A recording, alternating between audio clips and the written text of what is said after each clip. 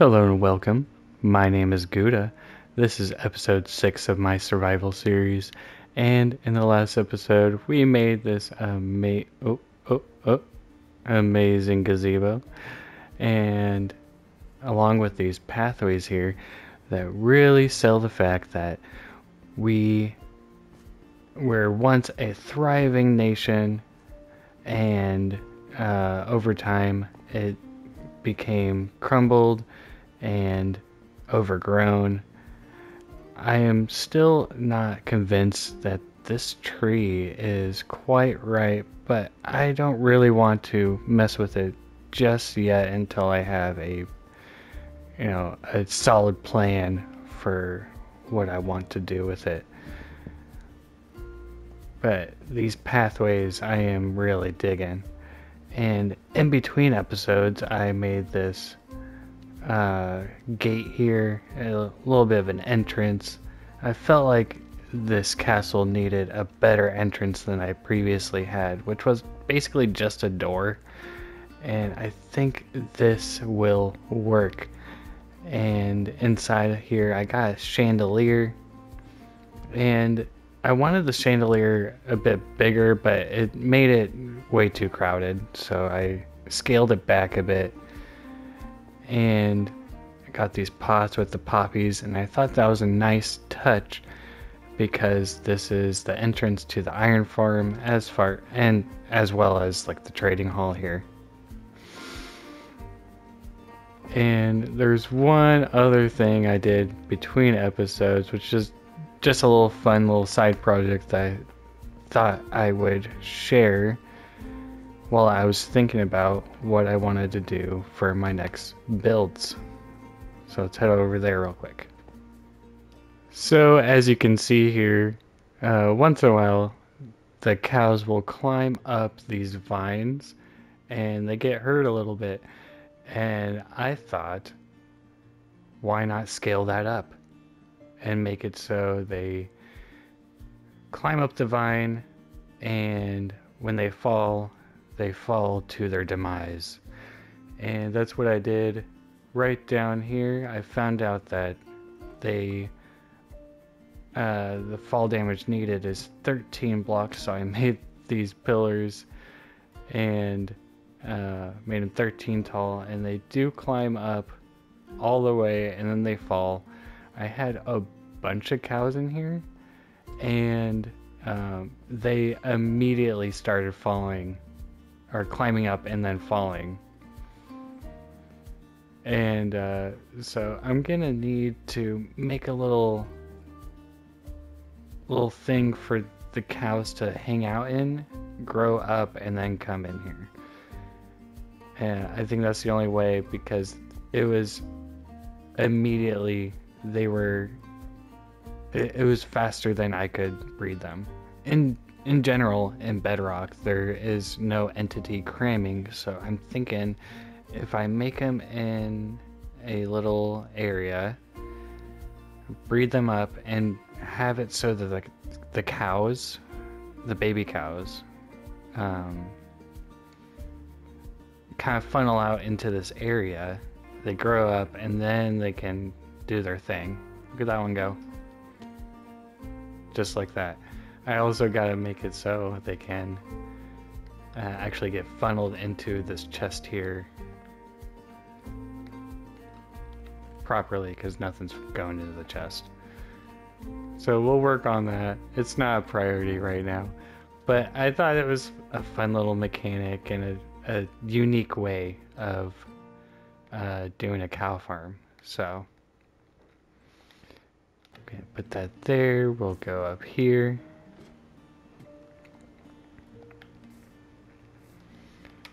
And boo.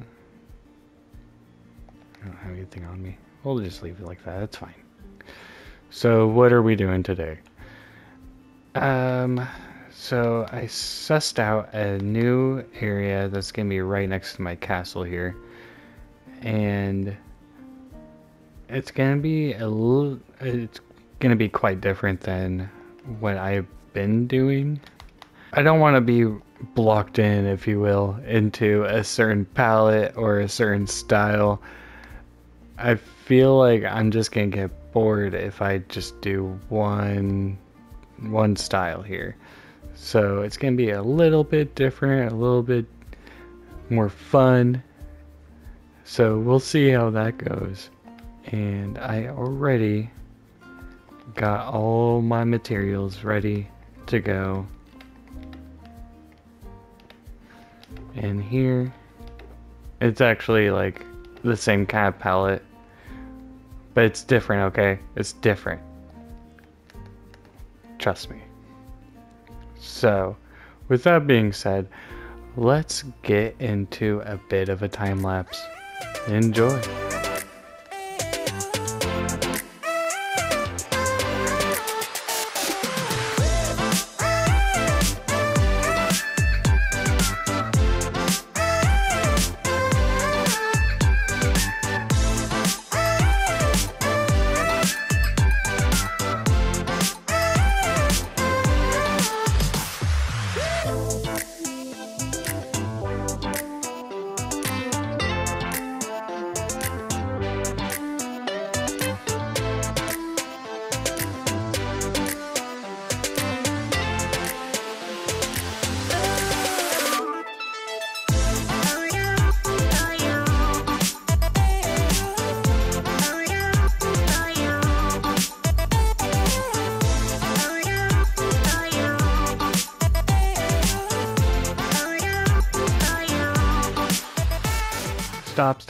Stop the time lapse. I don't know what I did, but I messed up somewhere in my build, in particular in this part of it. And I don't know exactly what I did just quite yet. See these, believe this needs to come down quite a bit to make it a little bit better. This part, so maybe it needs to come down to about here, so they're level with each other. But I'm going to stop the time lapse right there. Donkeys! And what we're gonna do once the donkeys move, so I can do some editing magic. Guys, you guys are adorable, but you're gonna screw this up. So what I'm gonna do is, well, we can do this one. You can look into my eyes and nothing but my eyes, and we're gonna spin. And just like that, it's all done. So let's start over in this direction over here. So I made a well using the mud and spruce, and got some little overgrown azaleas on it and some berry bushes, little details here and there. And then on this side of the building, got some, trap doors and some windows, a little bit of decoration here. And then this is like one of my favorite areas, actually. It's like a patio area where people can eat, and I really like the waterfall.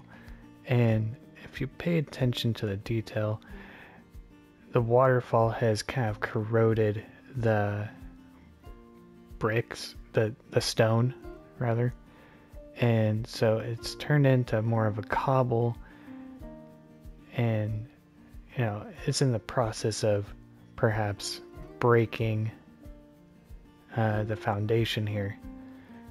And something to look at, some more berry bushes and some greens. But I really like this as well. It's, I don't even know what to call it, but it's a fun little shape with a just added little ambiance to this kind of more romantic area of the building. Very exclusive. So, coming around to the front here, we got the Scute sign. The S and the E took forever to figure out how I wanted it.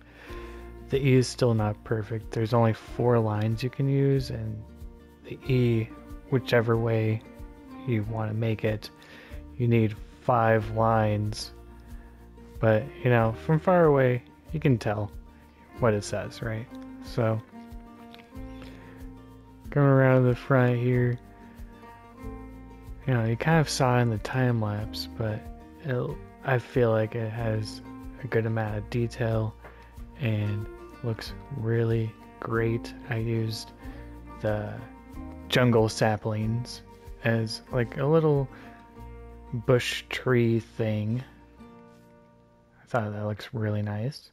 So inside here is the Scute shop with our new friend Armadillo. I still need a name for him, so if you got one, leave it in the comments down below. But so in here he's got a couple scoots, some brushes, and just a bunch of storage here with the pots.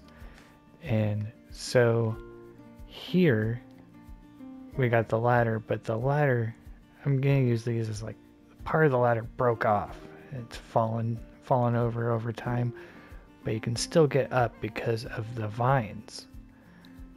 So we go up here, and here is some extra storage, and our friend the armadillo is not very good at managing space, so it's really cramped in here, and just a bunch of just random knickknacks and just a bunch of junk, really. But he has it all in here, nice and cramped, and some of the roof is actually like falling apart. He's tried to fix it, but he's not really handy. So that is this building. And then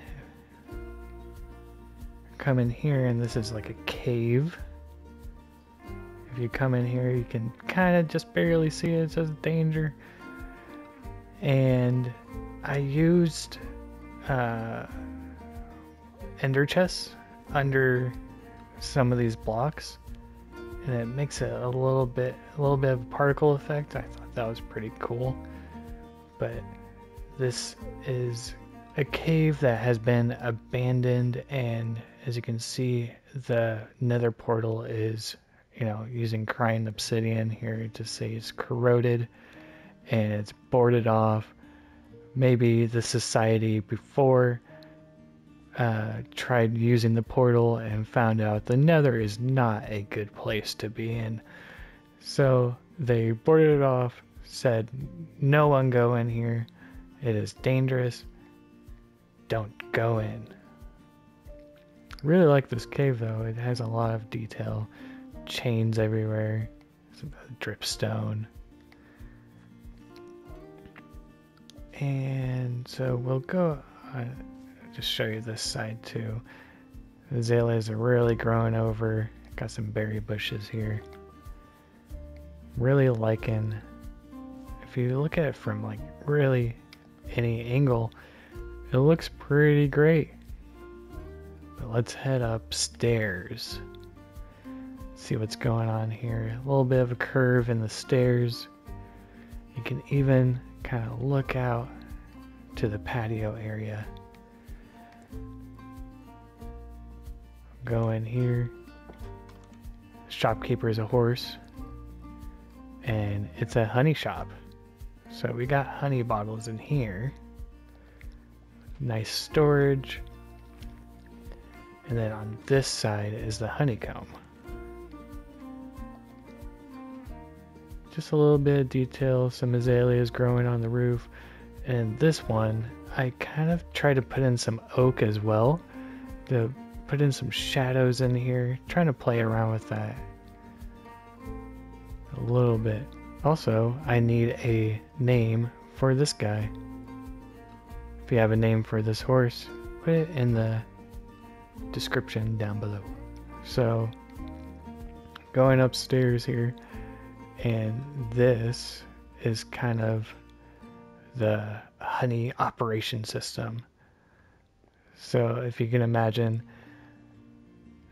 this lever is kind of showing that honey is going into the gourd, and they're using a little bit of redstone here, and then making these honey blocks. The pots that are full of honey, quote unquote full of honey, I put these little trapdoors on them as they're locked. They have a cap on it. They're ready to be shipped out or, you know, put into storage. And if you look on this side, the honey is really getting out of control here, because here is the honey farm, which is designed by Silent Whisperer. The video for that will be in the tutorial in the link down below. But so I got the honey bottles on this side and the honeycomb on this side. And if we take a peek at what it kind of looks like, you can see the honeycomb kind of pops out the back a little bit. Looks like there might be a little bit of a fix where I can put some blocks under here, but I got this, you know, the timer. Whoa, there's a lot in here too. A lot of honeycomb getting dropped into there. But it's not really something that I would have to push out this all by one block this way just to put blocks here, and I don't really want to mess with it. It took me forever to really make this, even though it's pretty simple. I'll show you on the honey farm. This is where the item sorter is. The honey farm will pop out like bottles once in a while, but if all goes to plan, it'll come to this one, try to go in here, but it's filtered, and the honey bottle will go back into this chest, or this one actually, this minecart chest.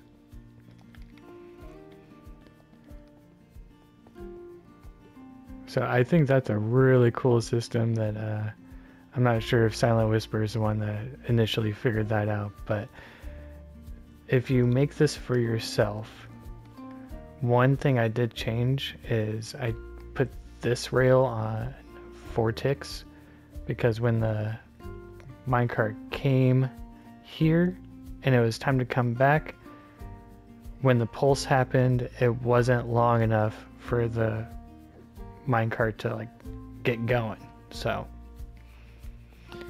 keep that in mind if you make this for yourself. Alright guys, I think that's it for today. Appreciate you watching. My name is Gouda, and remember, it ain't easy being cheesy. Have a good one.